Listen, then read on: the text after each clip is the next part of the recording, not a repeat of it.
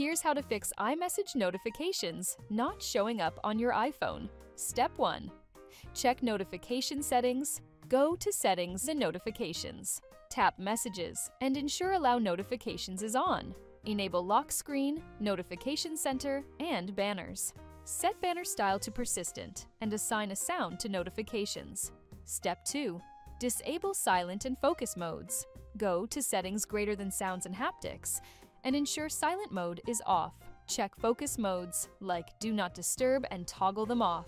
Step 3. Inspect app settings. In Settings greater than Messages, disable text message forwarding if enabled. Verify blocked contacts to ensure no numbers are mistakenly blocked. Check Filter Unknown Senders. Turn it off to see notifications for all messages. Step 4. Restart or reset settings.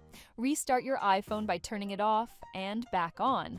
If the issue persists, go to Settings greater than General, greater than Transfer or Reset. iPhone greater than Reset. All settings to restore default notification settings. If this helped, like and subscribe for more fixes. Thanks for watching. Your mSpy.